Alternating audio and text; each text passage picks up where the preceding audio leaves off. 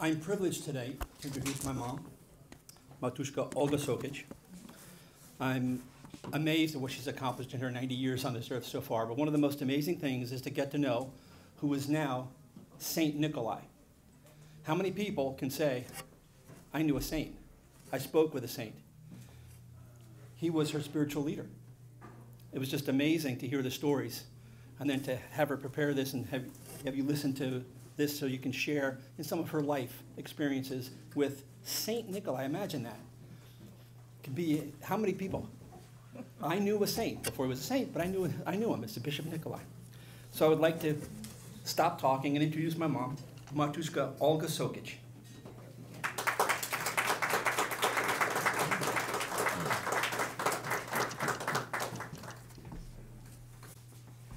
Maybe it's better to put it here.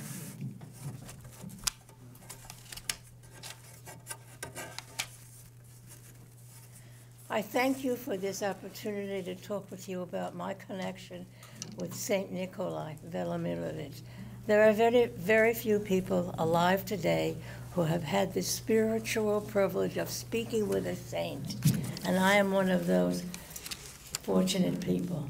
I'll talk with you this evening, beginning with my upbringing in the Orthodox Church, how I met Saint Nicholai, and how my personal experiences with him changed my life. My family and I were attending the St. Sava Serbian Orthodox Cathedral Church in New York City on 25th Street. This big church was a historic building because it was built in the 1890s. That was really horse and buggy days. About 1,500 people could fit into this big cathedral. My father, my mother, and my three brothers and I attended mostly on Sunday for the Holy Liturgy. Everything was spoken in Serbian. The sermon, the responses by the choir were in Church Slavonic, and I, of course, did not speak Serbian or understand Serbian. So what was I supposed to do? I was about, I think, 8 or 10 years old. My mind would wander during the services. I was an Orthodox Christian. I would see the priest go in one door and out another door. Sometimes in the center door where the royal doors were leading to the altar were open, and sometimes on the side door. I didn't know and I didn't understand. When it was time for the people to receive Holy Communion, many times I would cry quietly, standing or sitting in the pews, because I simply didn't understand what was going on. And I wanted to know. I wanted to know more about Orthodoxy, but I knew very little. I went to several libraries, but not enough information was available for me to read and educate myself. The Serbian priest always seemed to be so busy and could not answer any of my questions or even give me any books about Orthodoxy. I was left to find out for myself. I believe it was 1947-48, when I was about 17 years old. I heard that a Serbian bishop who could not go back to Serbia after World War II would be coming to New York. I heard he was also in a concentration camp in Dachau in Germany. When he got a little sick there too, and when he was freed, he attended Dorchester and Oxford University in England. He did speak about 8 languages. Imagine speaking 8 languages. How many do you speak? How many do I speak? It was there where he met my future husband and also became close friends with Bishop Manning of the Episcopal Church. It was this friendship that helped the Serbs purchase the cathedral in New York City.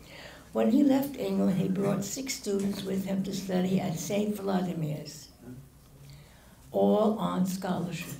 My future husband, Dragoljub Sokich, was one of these students. The name Dragoljub means their love. That's for me. I was told that this bishop was coming to St. Thomas, and he would live in this special apartment next door to the church. And they were not really being used. The priest and his family was able to be in one. I thought that was great, because if this bishop could speak English, of course he could, I would ask him about Orthodoxy. It was Sunday of Orthodoxy that the cathedral was to hold the Sunday Vesper services, and other ethnic Orthodox faithful would attend. Every year, one Orthodox church was chosen, and this church was chosen. Since there were many different ethnic groups going to be in attendance, that meant the service would be in English. There would be Serbs, Greeks, Russians, Bulgarians, and others. Bishop Nicholai was already serving in this cathedral and be one to speak in English, greeting all these Orthodox people and priests. My family attended, and I waited anxiously to see what was going to happen when the bishop walked up the huge podium. He didn't use the little one, he used the one all the way up high. And he looked at the people. He looked to the left, he looked to the right, and he smiled. And he said, "In the name of the Father, and the Son, and the Holy Spirit, I greet you all." Before he began to speak, this is what he said. He had welcomed the people. I listened carefully to his words of wisdom. Tears filled my eyes, and I felt a spiritual uplifting in my heart and soul. He would not speak long, but I remember being moved by his words of wisdom. When the service was over, I knew what I had to do. I had to get up enough nerve to visit this special bishop in his quarters. Excuse me. I have a tissue.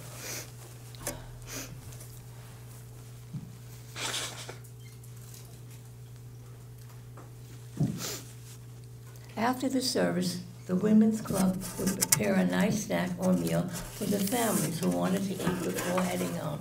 They came from long distances. One Sunday, I got up the courage and decided to stay after the service and talk with Bishop Nicholai. I told my parents that I was going to stay a little longer after church and speak with someone and welcome him and come home later. I did not tell him where I was going. I think if my father knew, he'd probably say, "Come, no." I waited until the kitchen cook brought Nicholai something to eat and thought about him resting a little. I nervously approached his door. It was about 4 o'clock in the afternoon. He slowly opened the door, looked down, and he said, "My child, what can I do for you?" I need your help. "My dear young child, would you come in? Would you like a cup of tea?" Imagine the bishop asking me for a cup of tea. And I said, "No, thank you, Your Grace. All I want is to ask you if you had any books I could borrow and read about Orthodoxy." "That's all you want?" "Yes, Your Grace. You see, I'm an Orthodox, and I could not seem to find what I need in some of the libraries I went to. I was born an Orthodox, and I need to know more." "Well, my dear child," he began, "it's not a problem because I can give you a couple of books you may borrow to read, but I have a better idea to help you. Now just listen. Listen carefully. You must go and attend St. Vladimir Seminary and register as a non-matriculated student and take several courses there. Then come and visit me after the classes and we can talk more. Your Grace, I must tell you that I'm already enrolled as a student at a college, already on a scholarship." Then he looked at me and he opened up his big eyes and he said, "So what? Just make time. Where do you live?"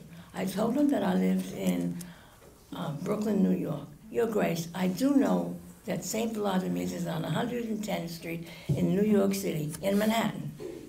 "That's fine. Just go and we will talk after you have finished several semesters." I got up, I thanked him, kissed his hand, and left for home. There was a lot for me to think about. I found myself feeling like a heavy burden lifted off because I would finally get the answers I had been searching for so long. Could I do this? Many times I saw the sun rise and set in the same day because of all that I had to do. Many times the bishop would travel to different churches. After all, he was a bishop in that did not have a home parish. He visited St. Vlad's and also St. Tihan's Monastery in Pennsylvania. He always wanted all the ethnic Orthodox to be under one umbrella. I was told that he said this in the 1930s. And I actually heard him say that in the late 1940s. United we stand, divided we fall. You know who else said that? Abraham Lincoln. I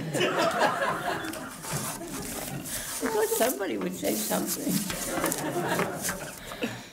I'm not too old, but I'm okay.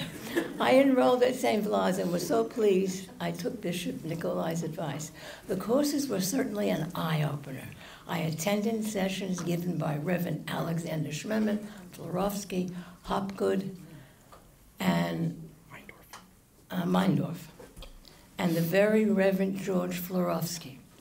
Florovsky had a very heavy German accent, but he spoke English well. He would give assignments and ask the students to answer the questions and to be placed on his desk after completion. We usually had 2 days to complete the work.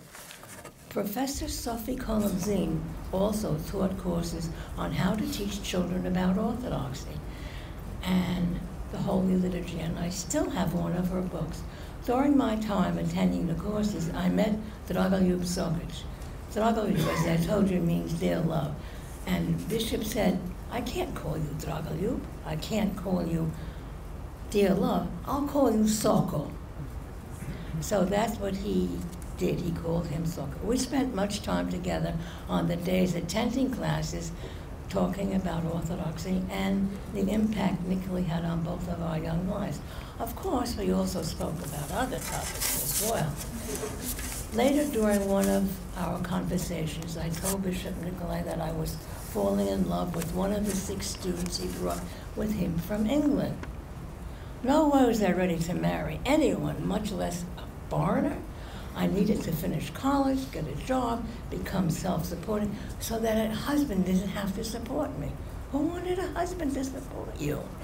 But sometimes things change. When Bishop heard that I had said what I had said, he was not surprised. And he said, male or female? Is this person you met male or female? And I said, male. Oh, that's fine. So he called us together and he sat us down. And he said, Sola, as I called him, or Soka, as Bishop called him, had been on the path to become a monk. And Bishop knew this, but now that was all about to change. Sola was Bishop Nicholai's private secretary for the last 6 years of his life, so he knew all his business.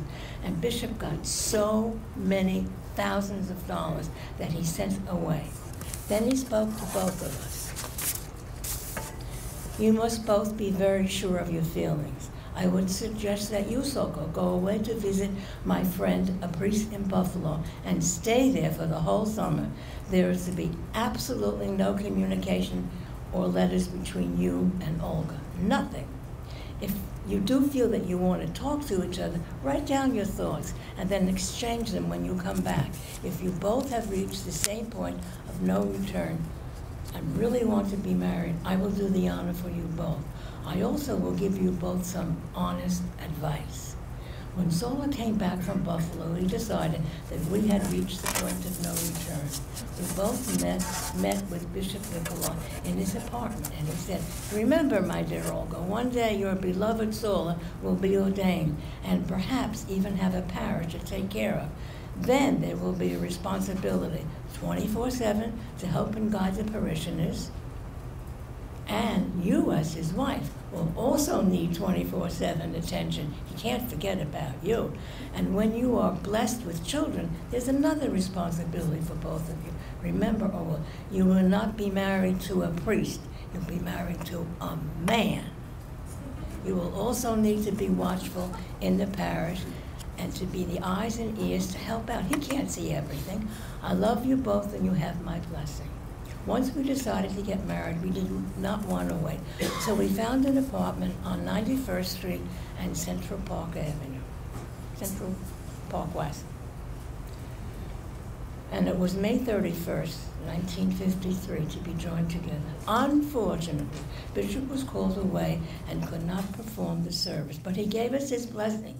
He did say, now listen to this, he did say, marriages are made in heaven. As soon as the couple agrees to be together, the church service does the rest. My advice to you is pack a suitcase, pack your clothes, get changed when everything is all over, if you have a reception or anything, and take that suitcase and go on your honeymoon right away. Don't wait. If you wait a week or 2 or a month, it's not the same. How did he know that?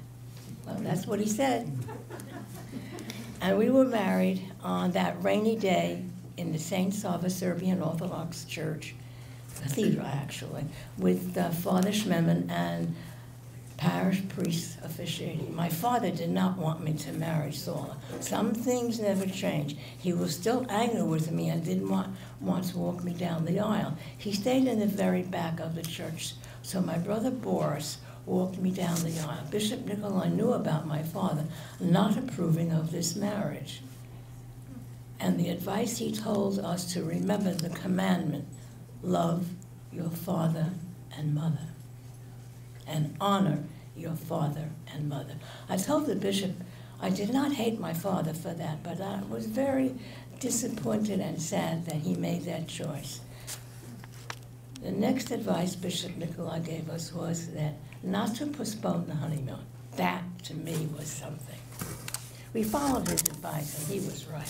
Shortly after we came back from the honeymoon, Bishop showed us a letter from the church council telling Bishop Nicholai to leave the cathedral and go to Libertyville, Illinois at the seminary. Well, Bishop Nicholai was just annoyed, and he said that since he was a bishop with no parish, he could go wherever he wanted.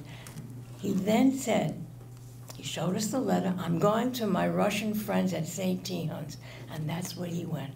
It was decided. Someone came and drove the bishop to the seminary. Of course, at the seminary, everyone was more than pleased to have Bishop Nicholai there with them. They had reserved a special room for him. Later, he became their dean and taught many classes at the seminary. Even though Bishop Nicholai was all settled at St. Tikhon's Monastery, he still came to St. Sava Serbian Cathedral in New York City every Easter week. He was there on Holy Thursday, Good Friday, Holy Saturday, Easter Sunday, and Monday. 2 years later, I became pregnant. I was not feeling well that Easter, and I said to my husband, you have to go and direct the choir. By the way, my husband couldn't read a note. He couldn't read a note, but he knew how to direct the choir. He knew the intonations. It just went like this and da da da da, and it was beautiful. And I said to myself, but don't you want to learn? He said, learn what? I know it. Okay. He served with the priest, and my solo directed the choir. My mother was with me. I was ready to go to the hospital. Before I left the apartment, I called the cathedral hall, and one of the choir members answered, and I told her to tell my solo where I was going and to come to the hospital when he was finished with the service. I told her, please do not tell him until the service is over because he'll be nervous.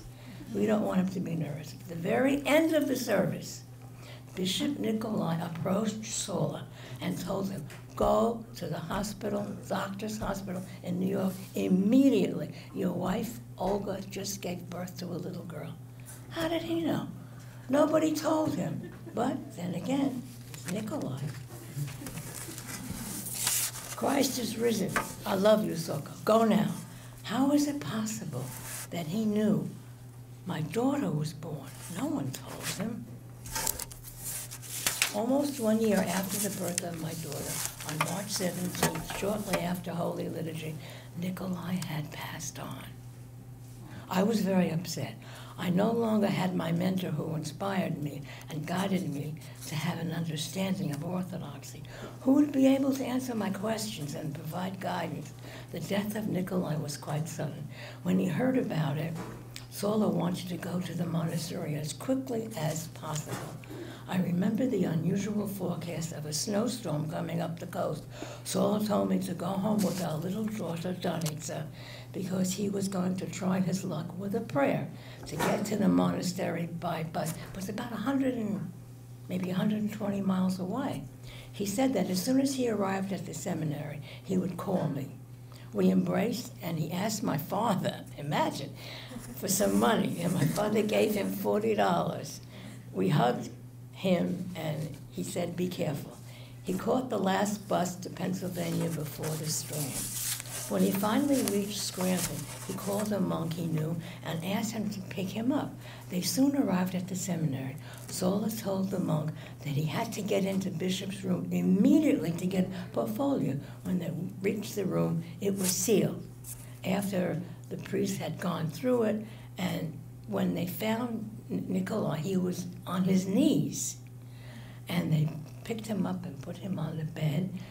And then they sealed the door so nobody could go in. They both carefully removed the plastic tape, both Sola and this monk. They went into the room and knew exactly where the portfolio was. And it was there. Sola also noticed that the room was a bit messy and certain drawers from the dresser were on the floor. There was no time to think about that. Someone had been in there looking for something. They found out later what it was. Both Sola and the monk quietly put back the plastic covering over the door. Sola went with the monk to his room, gave him the portfolio, and told him to put it under his pillow. And after the funeral of Bishop Nicholai, he would get it and bring it home. Just imagine that. Nicholai wanted the portfolio to be hand-delivered to a certain monk at Mount Athos in Greece. How was Sola to do this? He was not going to Greece. It was something to think about and pray for guidance. It took a little time, but the portfolio was hand-delivered, and Sola received a letter of confirmation. Bishop Nicholai had written 2 books in Serbian, The Only Lover of Mankind and The Harvest of the Lord. Sola knew that Nicholai wanted him to translate those 2 books into English so the messages could reach many people, especially the Serbian people in the United States. I was excited when they were completed because I could read the words of wisdom from my mentor. When both books were finally printed in English, there were only a few copies available. I remember reading those 2 books, how inspiring they were. I do remember I did take the copy of each of them when we moved, and I moved from our home. Somehow I misplaced the books. I still can't find them. Perhaps our Serbian Bishop, Irene Zubrijevic, has a copy of each of these books in English that I can borrow. Again, I'm borrowing books. There was more personal experience that I would like to share with you. Several years ago, a few of my friends got together and decided to write a book containing stories about how war changed their lives. Sharing experiences through the eyes of the women, not the soldiers. My story explained as a result of the war. Nicholai and my future husband was forced out of Serbia. Nicholai later got to know my future husband and brought him as one of the 6 students to study theology in America, all on a scholarship. The book is called Wives' Tales, Looking Back, How War Changed Our Lives. It was finally ready to be published.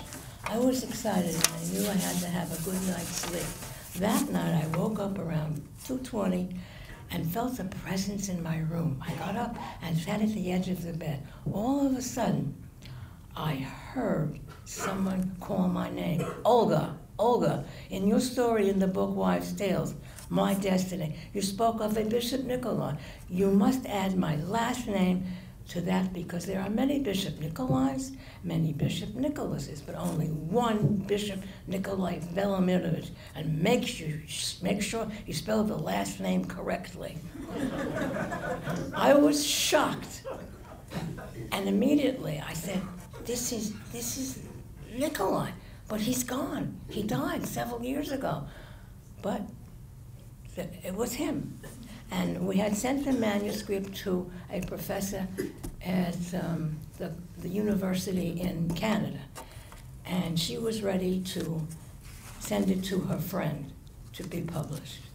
After all, I knew and gave birth to a daughter on that Easter Sunday. And no one told him. How did he know? I truly believe that he must, of course, already be in the kingdom of heaven.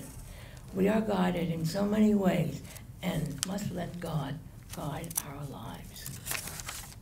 As I reflect back to those wonderful years that I spent with Nicholai, I find that his inspirations truly guided me.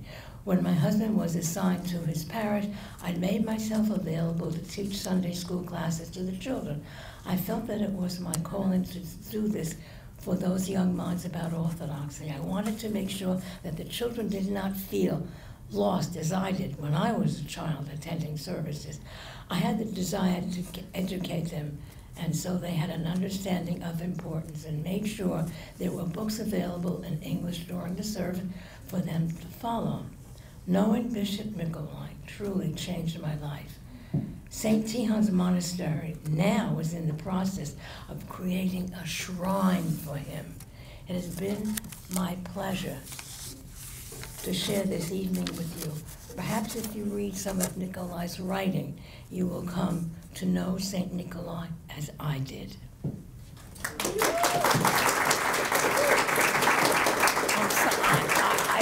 I had to read, otherwise I would go off on whatever. If you have any questions, maybe I could answer some of your questions. I'm going to not start by asking questions, but I'm going to explain what's behind you here. Oh, yes, you must do that. This is an icon of St. Nicholai. It was commissioned by St. Tihan's, and is now in the shrine that they're making to St. Nicholai at St. Tihan's. And what's really cool from my perspective, in this corner is my dad, his executive secretary. So it's kind of cool. And it's big. And the icon is really big, and when I first saw it, I cried. I said, oh my goodness, look at this. If you have any questions. Oh, you hold this. Any questions? Yes. I'm a little nervous to ask this, but could you tell us anything about a sense of humor that he had? I mean, it's not often you get to ask about a saint, and did he have a sense of humor or describe his personality? But is that... Oh, yes, he did. Okay. Oh, yes, he did. He was a person. He was a human being. And he just made you feel like you are something very special, no matter who you were. Does that answer your question? That's great. Any other questions? So what brought him from Serbia to the United States? Why did he? Well, what No, he happened? was from England, that's right, you said he came from England. Yes, he did, but the thing is, he was, there were communists and the Germans fighting. So he left Serbia. where he was in Serbia, South Serbia. And he went to England from there. And no, he went first to, I forget the place in, Was it German? no, not in Germany, in Italy. Uh-huh. And he was there with a whole group of Serbians. And then he went to England, and then he went to the United States. Yeah. He was very special. And you should have seen the look in his eyes when he was talking to you. He was just direct. It wasn't this way, it wasn't that way. And he was the one who said, besides Dostoevsky, the eyes are the mirror of the soul. Because if you're talking with a person and you're listening, you're really listening, you don't shift eyes like that. So he said, it's in the soul. And that's the soul that carries you to the end where you're going to go. And there is a kingdom of heaven. There has to be a kingdom of heaven. I don't know how many of you might believe this, but it's true. How old was he when he died? Because you were young. Let's see. He was, I can't remember right now. I'm sorry. I mean, did he die prematurely or he lived a Yeah, long life? so they say. And the priest there at St. Tihan's wanted to have an autopsy. The Serbian bishop said, no autopsy. Why?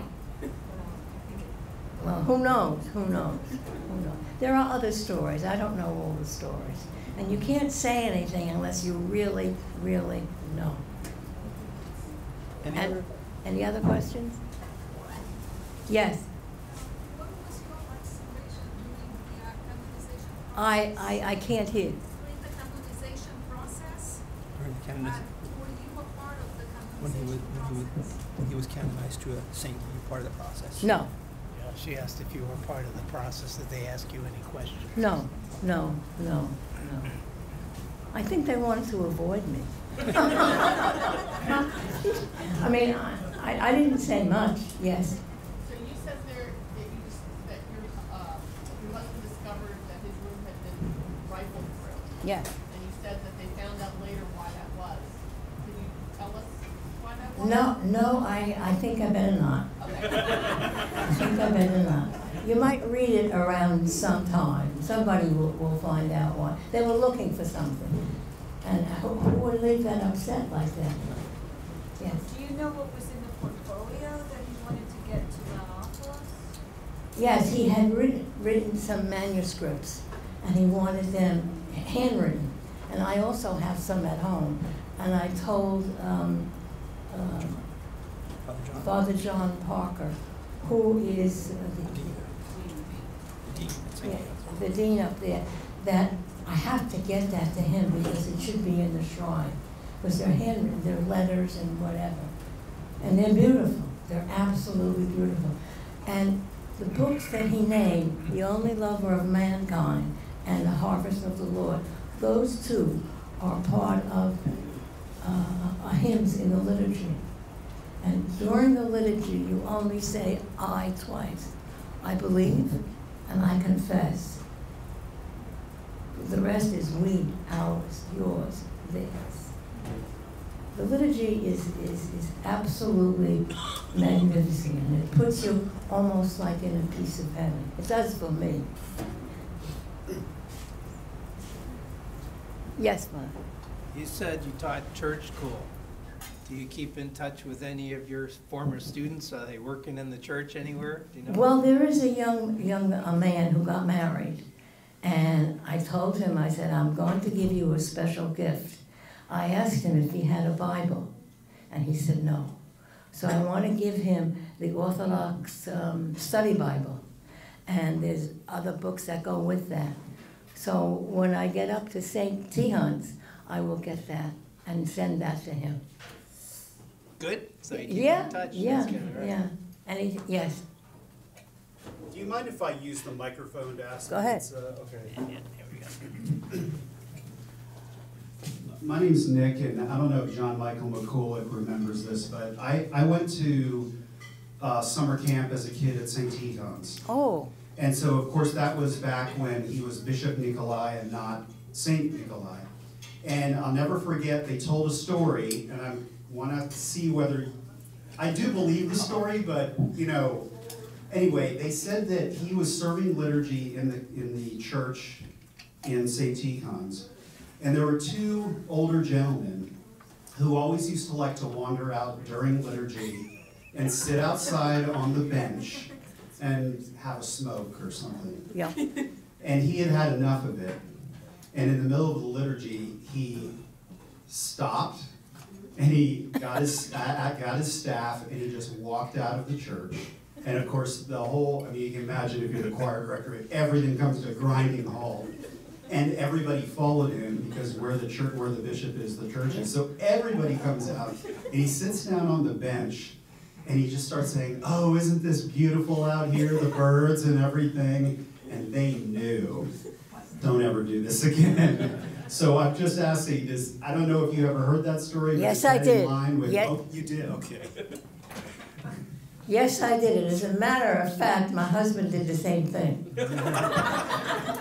And I said, he always called the liturgy, Metaphysical surgery. say it again. He called it a metaphysical surgery. Because once you pass a certain part of the liturgy, it's like a surgeon. And he faints or he dies or whatever, the priest, someone's got to finish it. It can't be left hanging in the air like that. So that's it. Any other questions?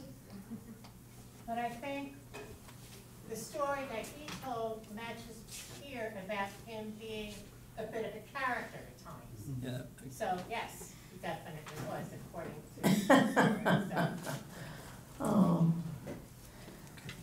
I was a little, nervous coming up here, and I said, I can't just say it like that and look at all these peoples and look at their eyes looking at me. So I had to read it.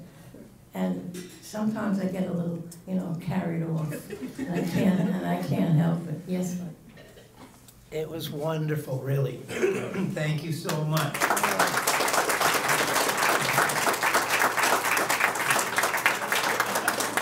I don't know about everybody else, but I was listening to every word.